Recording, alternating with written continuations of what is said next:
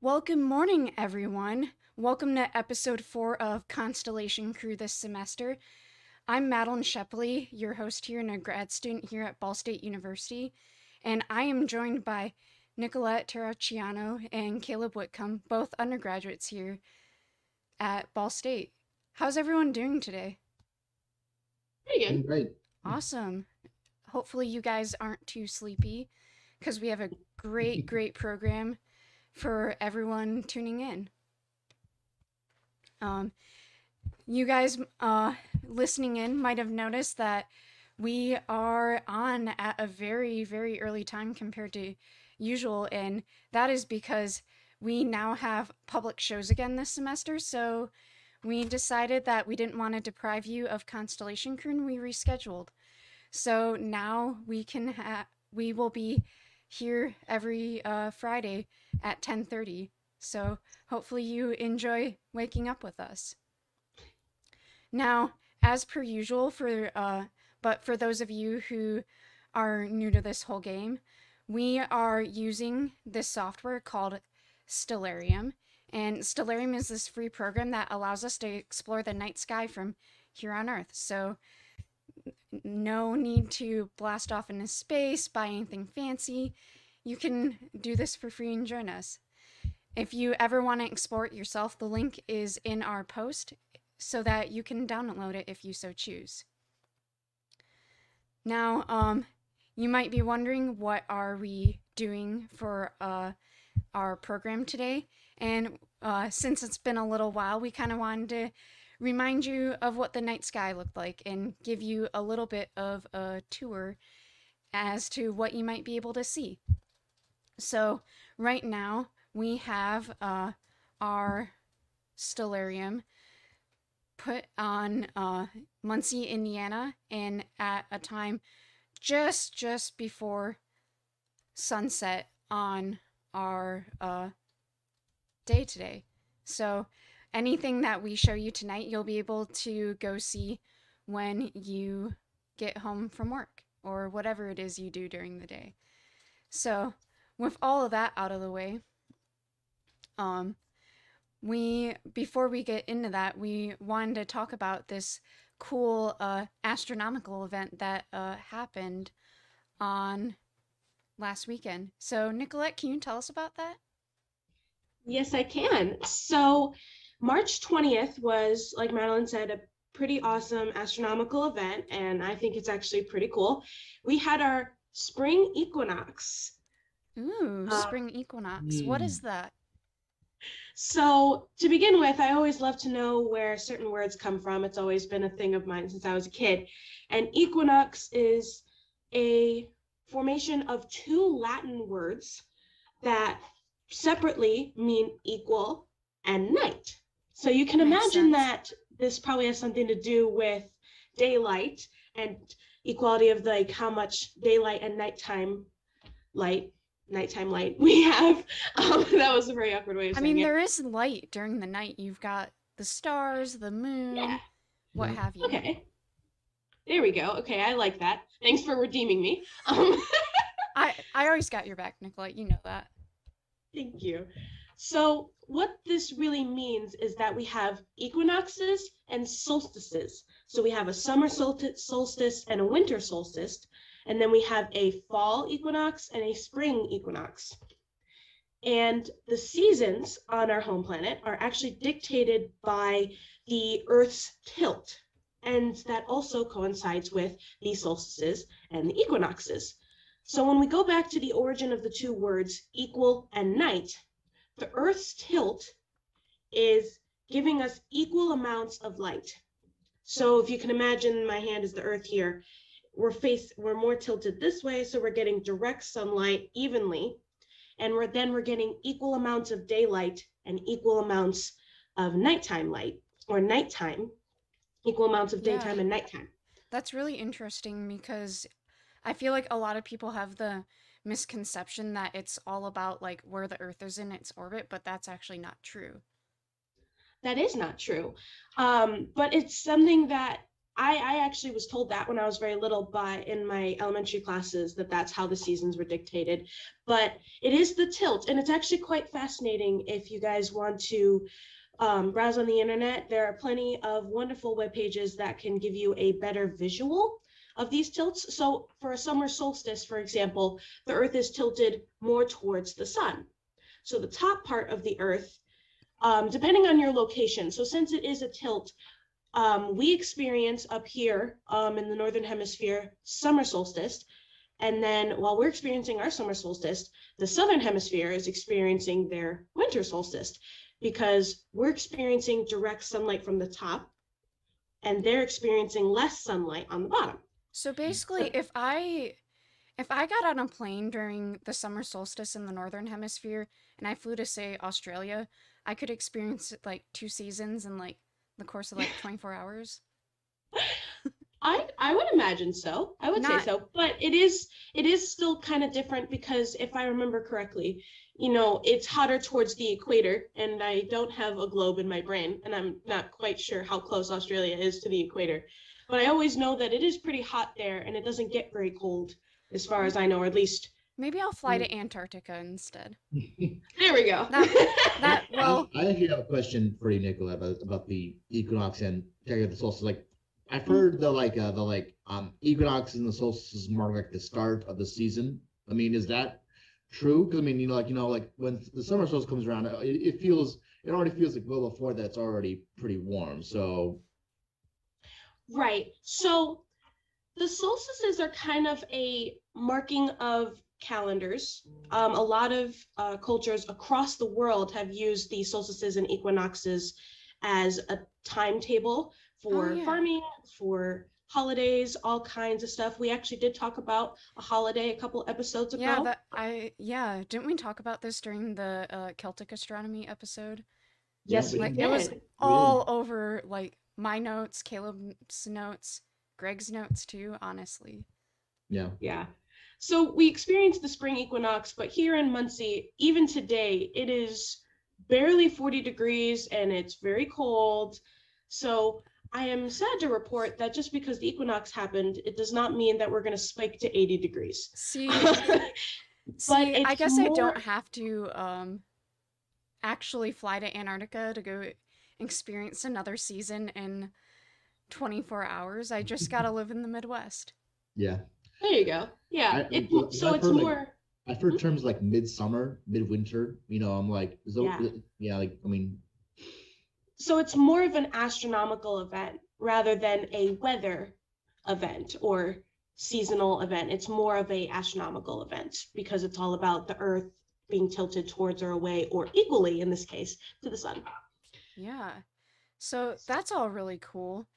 Now, you were telling me earlier that there are actually some other misconceptions that people have about the equinoxes. So can you tell me about that, Nicolette?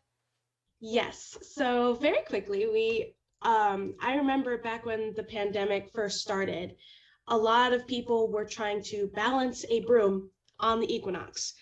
And I walked out of my dorm and there were brooms everywhere, everywhere. People stumbling Oh over man. brooms and trying to balance them, because it's the idea that you can only balance a broom or an egg on the equinox.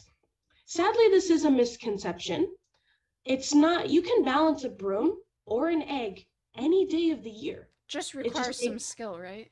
yes, some skill and some practice, but it's just a misconception that, since again we go back to the origin of those two words, right, and we know that it's equal and night.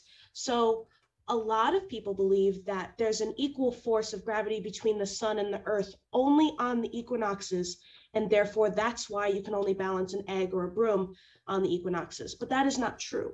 In fact, the sun has very little effect on how you balance an egg here on earth.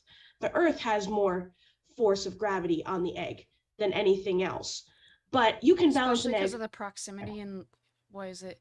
The inverse square law or something like that. Because I Yes, again, gravity very is an technical. inverse square in law, right? astronomy, the inverse square law is our friend. Yeah, Our first friend. it's like all over astronomy. It's not even funny. Yes. So really, and honestly, I haven't seen a lot of people across social media balance things like laptops on the corner. They open up the laptop and then they balance it on the corner. They've balanced mugs. So really, like Madeline said, takes a lot of practice and skill and maybe even some physics knowledge if you so wish. Yeah, Uh, I don't know it's about you, but I definitely don't have those kinds of skills. I've seen people like who are dancing. They rotate they rotate themselves on the ground on their head. So yeah, exactly. But it's a fun little thing. And quite frankly, it was the funniest thing to see in the pandemic when everyone was trying to balance a broom on social media. It was very funny and really enjoyable. It brought us kind of together at that time. So it was really fun. Yeah, definitely. You see a lot of interesting things on social media. I never cease to be amazed. Right? Yeah. So that was kind of cool. Now you guys all know about the equinox, thanks to Nicolette. But now we can get into the true meat of the program, which is why we're called Constellation Crew in the first place. So we are going to, since it is spring now, technically, we are going to talk about some constellations that you can expect to see in the night sky for the next few months. And so, Caleb, why don't you tell us about our first constellation? all right.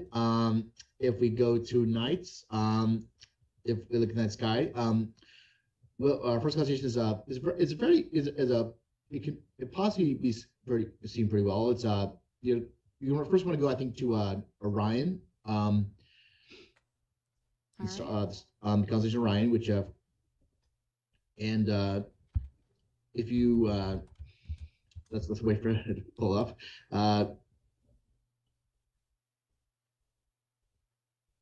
There we go. My man Orion. Yep. Now Orion is one of the most easily recognizable constellations in the sky. If you just tell by the three stars is belt right there. Now if we go a little west from that, we will notice what appears to be looks like a backwards question mark in the sky. Making me earn my money today. There we go. We got our little question mark here. Yep. And that actually is a constellation that actually a lot of people might actually know the name of. It's actually the constellation known as Leo the Lion. Any fans of The Lion King out here? Oh, my favorite. Oh, I love that movie. Thank you, But like, Caleb. yes, Thank yep, you. Leo the Lion. And yeah, and if you actually pull up what the constellation looks like in what an artist would think of that, we can actually see what actually it looks like. So mind if we There, we got some lines. yep. So this actually is Leo is actually one of what's known as the constellations of the zodiac. What is the zodiac? Oh yeah, For I'm our so glad listeners. you asked. Now some of you might have heard the name zodiac before. Zodiac, over the course of the year, the sun actually traces a path through the sky, and actually, this path is known as what's known as the ecliptic, the imaginary line that sun traces through the sky throughout the year. And there are 12 constellations that which through which the ecliptic passes through, and Leo was one of those constellations. So, and it's also this zodiac is actually also where we get what are known as you might have heard of them, astrological signs. So Mm-hmm. you might have heard like someone say I'm a Leo, or I'm a Libra, or I'm a Gemini. So yeah, astrological signs come from this zodiac. So Yes. uh, Yeah. and Leo actually is I know I know Nick, that's the mythology buff, but I thought I might say mention this. Yeah. Leo actually, What is the story behind Leo? so Leo is actually named after a mythological beast known as the Nemean lion, which by its name actually what used to terrorize an area called Nemea, which is by the ancient Greek city Corinth. Um, now, Must some have of you been a might real have heard. scourge. Yeah, and actually, it was defeated by some of you might have heard of this guy, the famous hero known as Hercules, for one of his 12 labors. It was Yeah. his first 12 labors. And isn't Hercules in the night sky as well, somewhere in a constellation? Yeah, it is actually. And he's probably one of the most famous Greek heroes that most people likely have heard of, especially if you watch the Disney movie. Oh, well, see, um, Greg very much loves that movie, and Mhm. you can get him on a roll about it, and he Yeah, loves it so much that one of his cats is named after yeah, uh Hercules, so That's yep. you cute. definitely know a lot Actually, about that movie.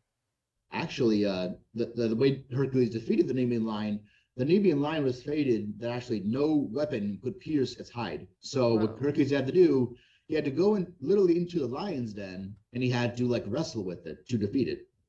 That And sounds very dangerous, not gonna oh lie. yeah, yeah. Would not Uh, recommend unless you're a yeah, professional. I'm not recommend going into a lion's den and wrestling with it. Yeah. uh, but Leave it to like, the professionals. and after he defeated he used its fur as kind of a form of armor, basically. So Yeah. That's so resourceful guy right there. There you oh, yeah. go. I was just thinking that. So, And that was just one of the 12 labors. There's like whole 12 labors of all these mythical beasts he had to fight. yeah, So he must have had to take a really long nap after that because that just sounds like a lot of work. yeah, think about it. What if there had been another lion, like the lions like hunting, like was it like a pride? So like, what if there had been like other lions in The there? That would have Nemean been really Pride. bad. Oh Yeah. yikes, that would be a lot. I would not be able to fight the Nemean lion and survive. Oh Hard yeah, pass. Hercules was a very special kind of guy. Yeah. So So, Leo is cool and all. Are there any notable things in Leo that people might want to observe? actually, there is something. If you look at the backwards question mark, you look at where do you expect the little dot of the question mark to be? There's a very bright star there, and that star is known as Regulus. Regulus. What a Yep. regal sounding name, am I Oh right? yes, actually, in Latin, it translates to little king or prince. Aw. Aw. So, yep, Le Petit Prince. Sorry, French yeah. guy. That book I read in French class in high school. Yeah. Uh, Oh, is actually Nicolette. it is actually the closest bright star to the ecliptic in the sky. So if you were to put the ecliptic on there, it would be very close to the ecliptic. Wow. So like almost right on it. So That's pretty um close. and actually it is a bright star, but actually it's not just one star. It's actually two sets of binary star systems. Wait, it's like 4 stars? Yeah, it's actually four different stars I think in two different sets of binary star systems. let's see if we can see that. Cause I don't know if I believe you, Caleb. Do you know if we could see that with a telescope or binoculars? It had to be a very powerful telescope, I'd say. Okay, fair enough. Sometimes you're able to do that and see two stars if you have a powerful enough telescope. Okay. You can do it, Stellarium. I need to pause time. See, the fun thing about Stellarium is it's kind of like a time machine, and you can fast forward time, you can not fast forward time, whatever the heck you want. Yeah. But I guess Regulus doesn't want to show that it's. Yeah. I mean, is this That's part of? that's I guess I'm not. not I'm not sure actually yet. The one of the star systems actually are two like smaller, very small stars, like low mass stars. So um Mm, they're dwarf stars. And then the one that really makes the most of Regulus actually is a pretty fairly young star that's I think it's white. It's a white star. And it's actually only a few million years old. And and the other one is actually what they believe to be a white dwarf. Um, so young and an old star. yep. So We got age and beauty, both in the yep. same star. And for those of you who, like me and Nicolette and maybe Madeline, I enjoy I enjoy Harry Potter. okay, for those of you who know Harry Potter, Regulus actually is actually the name of a character in Harry Potter who they took from this, who the author took from the stars, from constellations, and it's actually the character known as Regulus Black, Who who is Regulus Black for those who aren't as educated in the Harry Potter world as we are? Mm. Oh, so Regulus Black, without going into too much detail, is actually the brother of Sirius Black. Oh. So some of you might have heard of. And what's actually kind of ironic, actually, is that like Regulus Black, everyone knows that like the lion is the symbol of Gryffindor. What's interesting is that like Regulus Black actually in the books was actually a Slytherin. You True. know, so True. it actually is kind of a bit of ironic because he was a Slytherin, and and he actually his name comes from a star in the constellation of a lion. Maybe he was more like the Cowardly Lion in the lion, or not the Lion, the Witch, and the Oh, Wizard of Oz. There we go. Actually, if you, I mean, I'm not gonna spoil anything for you, but like you read the books, he's actually pretty brave, and actually he probably might have been a better Gryffindor than a Slytherin, actually. I might need to go reread the books for like the third time to Yep. see if you are, So because I don't remember him maybe being particularly brave. so I mean, like Sirius obviously was Harry, seriously. Hermione, Ron, but Uh, Regulus Black. yeah. Yeah. So it is, it's pretty cool, where these names come from. So, and I thought, since we're on the nerd universe, I thought another cool star might just be a quick mention is the star known as Wolf 3359 that's in the constellation of Leo. Or it's known as CN Leonis. So There we go. this is actually a star. It's actually extremely dim. I mean, it's very dim, hard to see even with powerful telescopes, and it is actually one of the closest stars to Earth. And for those of you who are fans of the famous science fiction series Star Trek, it actually is mentioned a couple times in that show. Is it really? I don't know if anybody here is a Star Trek fan, but like that star is actually mentioned a couple times in the series. Yeah, it's kind of funny when like things in like pop culture, show up in science and vice versa. I didn't know that they went to this random star that didn't want to show its face on Stellarium. Yeah. Yeah, I mean, despite it being very close to Earth, it actually is it is actually pretty dim. So Yeah. So yeah, that's really cool. Well, thank you, Caleb, for telling us all about Leo. So the you're next welcome. constellation we want to talk. I mean, technically an all the time constellation because I'm pretty sure it's circumpolar. Oh, it is? But Okay. no, Leo's not circumpolar, but our next constellation is, I'm pretty sure.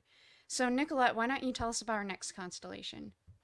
Okay, so our next constellation is very near and dear to my heart because there's actually a children's book on it, and I'm very sad I can't find it anywhere in my house or on the internet, but I remember it, and it was the Big Bear book, and it was a light-up book, and at the end you got to push the tail of the bear, and it lit up, and it was about the constellation Ursa Major, or the Big Bear.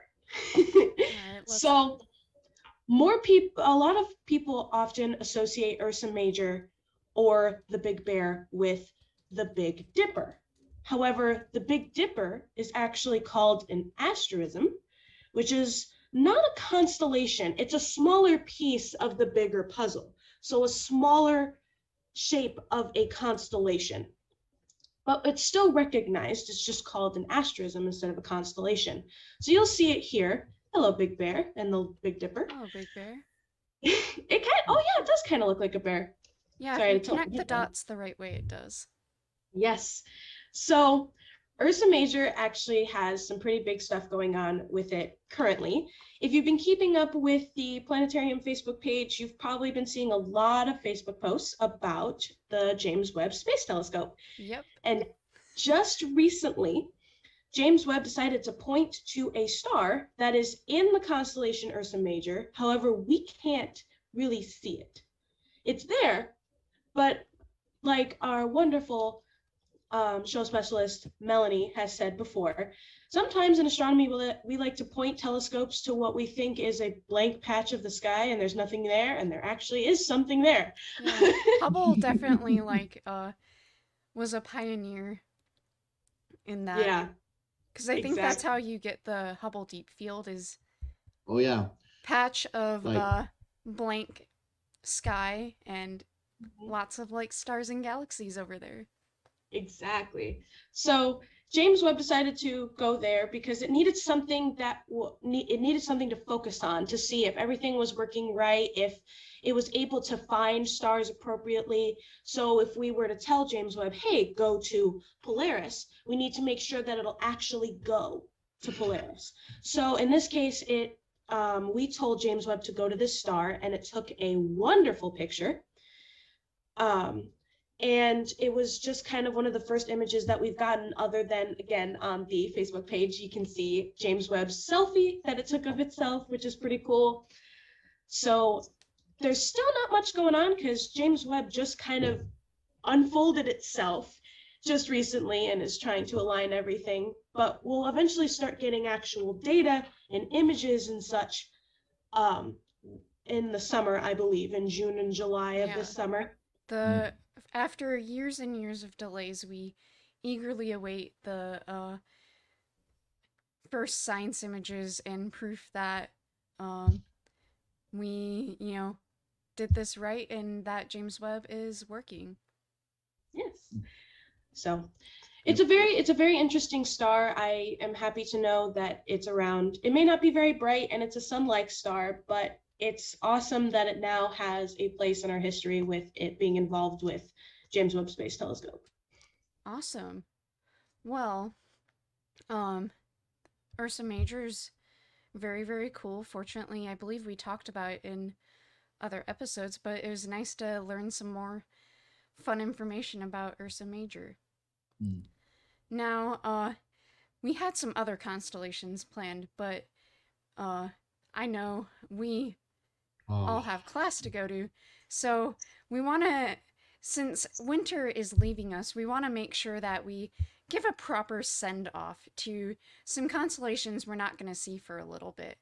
So, Caleb, would you mind talking about our first winter constellation that we're going to say goodbye to? yeah. So one of the constellations we're going to be saying goodbye to is the famous constellation known as Canis Major, and actually it's if you look straight west of Orion, you see a very bright star that's brighter than any other star in the sky, and that's actually one of the brightest star in the constellation of Canis Major, known as Sirius, which going back, I know I keep trying to bring it back to Harry Potter, but like This is Sirius we Black should takes just his call name this the from. Harry Potter episode, honestly. Oh yeah, we should just call it that. But like yeah, I mean, Sirius, the character Sirius Black takes his name from the star known as Sirius, which actually is known as the Dog Star. Which, if you know Harry Potter, Sirius Black can turn into a big dog. It's a real canine star. Yep. And actually, a little fun fact is that um in the ancient Roman times, before when Sirius would rise before the sun in the hottest days of summer. So actually, they called those days the dog days. So that's likely where we get. I'm not sure exactly, but I think that's where we get the term the dog days of summer. See, whenever Yes. I think of dog days, I think, either of you guys ever read Diary of a Wimpy Kid? Oh Yes. yeah, well my brother did. Yeah, Like Dog so days. did my brother, and my parents weren't thrilled about that. But Yeah, I know Yeah. one of them is called the Dog Days of Summer or something yeah. like that. My brother Yeah. used to carry those books around all the time. uh, That seems very on brand for you, Caleb. I don't know why, but it does. you know, actually, I mean, I mentioned this in a previous show before, but my name actually translates in Hebrew to dog. Aw. I did not know that. So, That's really funny. Yeah. so, and my favorite animal is a wolf. So You're just very on brand for our show today, Caleb, and I am 100% here for it. thank you. Yeah. Any other cool things about Canis Major? Well, actually, Sirius actually is actually made up of two stars, not just one.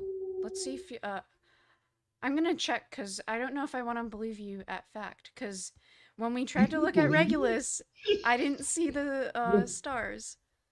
Come on, Well, I'm not sure you can see because like one of the stars is a white dwarf. So we'll see if we can see it real quick. it'd be very hard to see the second star because it's a Yeah. white dwarf. So I guess it doesn't want to hang out with us. Thanks, yeah. Sirius. Oh man. But Sirius is so nice in the books. Yeah, I guess. Yeah. Yep. Oh, I'd say Lupin is a pretty fun character to be around. I mean, but at least when it's not the full moon. I mean, you're not Yeah. wrong. You don't want to go get bitten by a werewolf. That would be Unless you give him the Wolfsbane potion beforehand. So Well, see, they didn't have any foresight yeah. um during all that those happenings, so I love the chapter where like everything's revealed in that book because like everything's all this information dump. Like, it's so much fun. yeah. Oh my goodness. Those you're Oh, just bringing back I could memories just from talk elementary school, forever. man. But back to Canis Major. Actually, it is part of yeah. Nicolette mentioned that the Big Dipper was known as an asterism. Canis Major is actually part of a very large asterism known as the Winter Hexagon. Interesting. It actually is comprised of 6 different constellations. I think 6 different constellations in the winter sky. So Very Yeah. cool. I didn't know that there's a winter hexagon. I knew there's like a summer triangle and a winter Yeah. triangle, yeah. but a hexagon? I'm Oh not yeah. I'm not ready for that kind of math at this early in the Yeah. morning. Oh, yeah, hexagon. Well, Canis Major is cooler than we thought, but Oh yeah. we have, well, I guess technically one more because I forget where Scorpius is on a sky, but we have one more constellation that we want to make sure that we say goodbye to, and that is my favorite constellation. Which, do you guys remember what my favorite constellation is? I think in Orion. I'll take Yep, Orion for 200, please. Really? 200 point instead of minus 20%. Oh, Party I've never barn. really got down on my. I No. made that joke last night, Caleb, at a Planetarium presentation. You would be proud. But Yeah. anyways, Just don't throw any chalk at me, please. I won't. I don't have any chalk right now, and I feel like if I threw it at the screen, Dana would be mad at me. But in any case, we want to say goodbye to Orion because, I mean, in my definitely not biased opinion, Orion is the coolest. And since I could talk about for days about Orion, but we don't want me to talk for days and make Nicolette late to class, we're gonna have Nicolette talk about some cool stuff about Orion. So, Orion is pretty awesome, as Madeline has said. I agree. It's a pretty awesome constellation, but we are going to say goodbye. Now, not goodbye forever. Orion isn't going to Thankfully. just disappear. That would be really Orion bad. is just going to be harder to see during certain times of the night unless you want to wake up very early in the morning. We're not a fan of that. Right. So we're going to say goodbye to Orion, but honestly, it is for the best for Orion because if anyone is familiar with Orion's history and mythology, more specifically Greek mythology, Orion meets his end due to a scorpion. There are many ways of how the scorpion is involved, but the end result is that the scorpion gets Orion. See, you're giving me memories of last time I went like when I went to Kitt Peak National Observatory, I saw a scorpion for the first time, and Gosh. thankfully I avoided Orion's fate and did not get killed by a All scorpion. I'm sorry, but all Yeah. this talk about like mythology is making me think of like reading Percy Jackson and the Olympians when I was Yeah. younger. Oh my Yeah. goodness, you're just bringing out all of the The nerd and all nostalgia, this. yeah, all the nerdiness and all the nostalgia, and I'm just swimming in it right now. So we are going to say goodbye to Orion for his own safety, but we're going to say hello to Scorpius. Hello, Scorpius. Scorpius will be joining us for the spring and summer, I believe. We have done a Constellation Crew episode on Scorpius, so if you are at all curious about the constellation, please feel free to go back on our Facebook page. You can watch any past Constellation Crew videos, and you can watch our Constellation Crew video on Scorpius, but we're going to take a look at him now, if we can see him. Yeah, let me see if I guess not. Oh, Maybe well, it's Tor- maybe it's not the right time, but like there's another Harry Potter character who gets his name from this constellation. Maybe. his or her. I know there's a her, or unless you're talking about Scorpius. If you're talking There about he Orion, there's a is. her. Scorpius, like There he is. You're gonna have to wake up real early in the morning if you want to see Scorpius right now. oh yeah. So maybe you might want to like wait for a while. Yes, wait a little while longer. But here he is in all his glory. I had a feeling that he was probably under the, well, not under the earth, but I had a feeling he was probably down there somewhere. Because I think in the mythology, Zeus purposely like puts Orion and Scorpius on opposite ends so that Orion doesn't die a second death in the sky. Exactly. He can always run away. He will not have to meet his demise a second time, or for all of eternity in this case. He can avoid the scorpion. Thank goodness. Yeah. Is there anything cool about this duo of constellations? Well, we know a lot about Orion when it comes to objects, but in one of the stars is another Harry Potter character, which I find extremely fascinating and charming. A lot of people do not like her, but I think she's great. Wonderful character development and character story. Well, development always means something good, but I more mean you get to know her well, and her name is Bellatrix Lestrange. So Bellatrix, she's definitely very strange. And yes, Helena Bonham Carter really like just really portrays her well. Anyways. I just like she does a really good job. I just like talking about all these constellations, like like we're talking about winning constellation, not the best talk about Harry Potter, because like all the Sirius and his relatives, all the whole family, all their names come from constellations. Like that just gets me so happy. Yeah, that was the only reason why like I was like, dang, I wish I had names as cool as that. But also it might in this day and age it might sound a little pretentious to be named after a constellation. But yeah. We got Bellatrix right here hanging out. Yes. So I guess the moral of this episode's story is that there's a lot of Harry Potter references in the spring and winter skies. So the more you know. Yes. Oh, I could go on all day with all these Harry Potter, constellation stuff. We know. So speaking real quick before we sign off,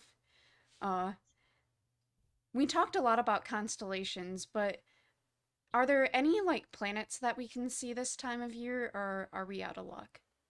Nicolette, do you know about that? I do, and it really depends. I am not a morning person, not at all. It is not a good time if you decide to poke Nicolette the bear very early in the morning. But if you are a morning person, or you do muster the courage to get out of bed between 4 or 6 a.m., just around the time before the sun comes up, you will be able to see 3 planets. We have Venus, Mars, and Saturn. Let's see. So find one of them. It's going to be very close to the horizon, though, which we will see in a moment.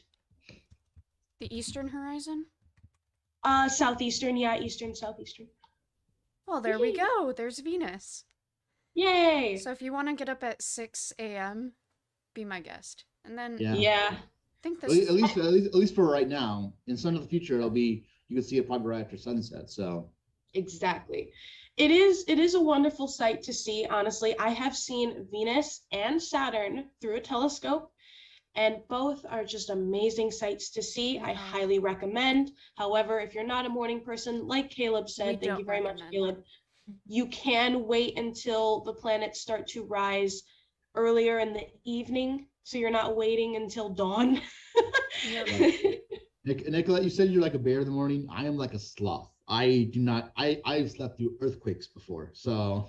Oh, I am sleep concerned for you, Caleb, that you sleep through earthquakes. Well, I mean, it's not like they were like like magnitude like 8.9. Be like, but like, I mean, it's Indiana, so it's really minor earthquakes. But like, I can sleep. Once I fall asleep, I can sleep through almost anything. You know.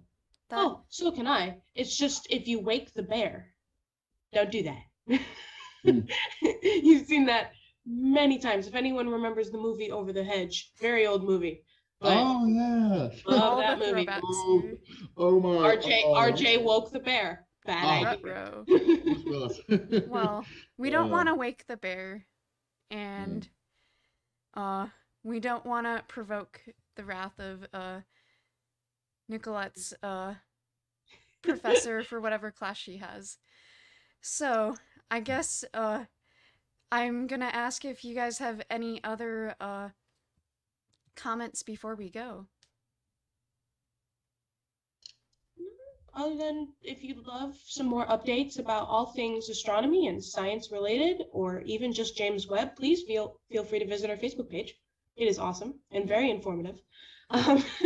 So we have our James Webb stuff there too. There we have our social media handles up on the screen, and that way you can follow everything we do here at the Planetarium, because if you've been paying attention, we do some really fun stuff.